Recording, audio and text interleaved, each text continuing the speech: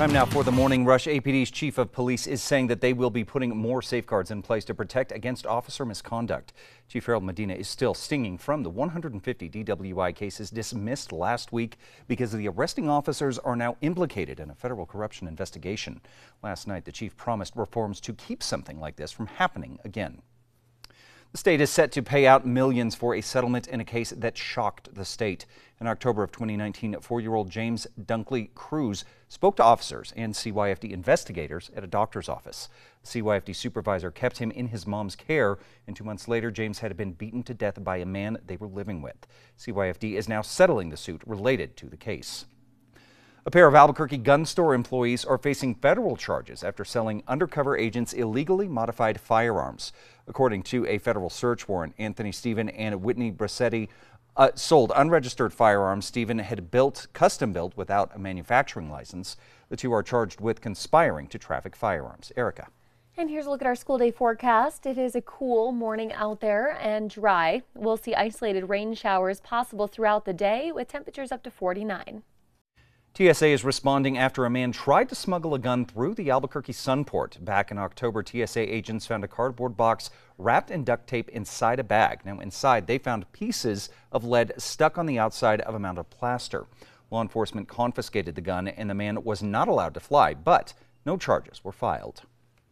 A bill to help New Mexicans get a safe place to secure their guns is getting bipartisan support. The bill, sponsored by 3 Republicans and a Democrat, would establish a tax credit up to $750 for gun storage purchases. It comes after the legislature passed Benny's law designed to keep guns out of the hands of children. A bill to repay livestock owners when wolves kill their animals has cleared the House committee. The bill comes amid a recent resurgence of wolf populations in New Mexico and Arizona. The bill would put $9 million into an existing compensation program. The department would investigate these cases and pay fair market value if it is proven that wolves are to blame. Erica. And here's a look at our threat index. It is low to moderate today. We'll be seeing more scattered showers and thunderstorms along with some very light mountain snow. Yesterday, Eastern New Mexico University unveiled its new graphics. CNMU says that the process started in the spring of last year when they partnered with Rickabaugh Graphics. The university says the new image makes the greyhound dog head more prominent with more noticeable school coloring and a more detailed dog face. The new academic design symbolizes New Mexico's state flower, the yucca. A New Mexico man experiencing kidney failure was only given a year to live until Jeffrey Schnapp found out that his wife was eligible as a donor. Now the couple is recovering after undergoing the transplant surgery last week. Former President Donald Trump has won the New Hampshire Republican primary. His opponent, Nikki Haley, actually earning more than 40% of the vote, pulling in independent and anti-Trump voters. CBS News exit polling finds that New Hampshire Republican primary voters are divided on whether a Trump criminal conviction would make him fit for the presidency.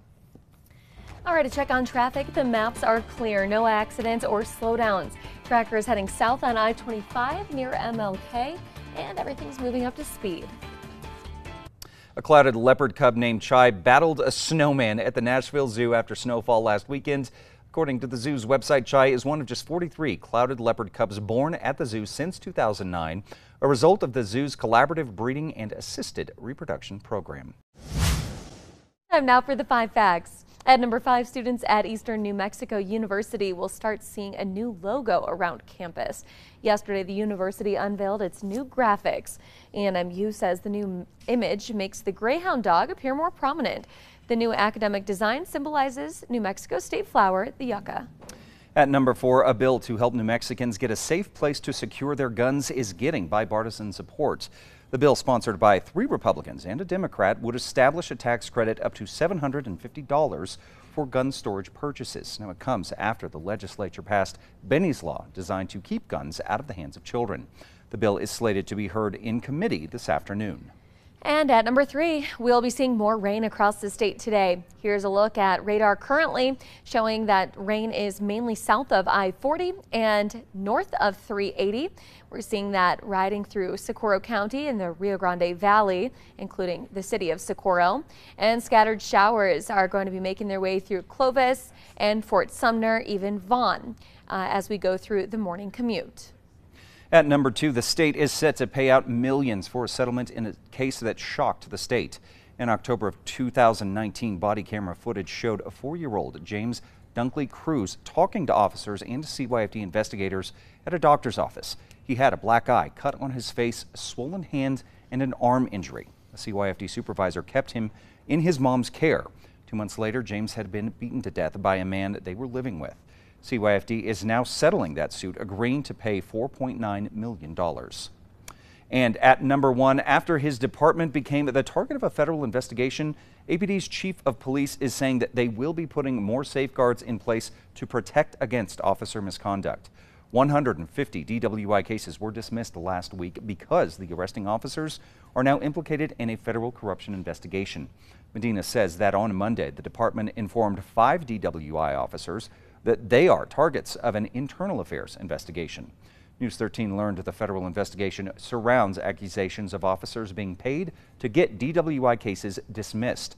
Medina says more than a year ago, APD looked into complaints from the public against officers in the DWI unit. But it wasn't until last October that APD learned that the FBI was investigating and then offered to help.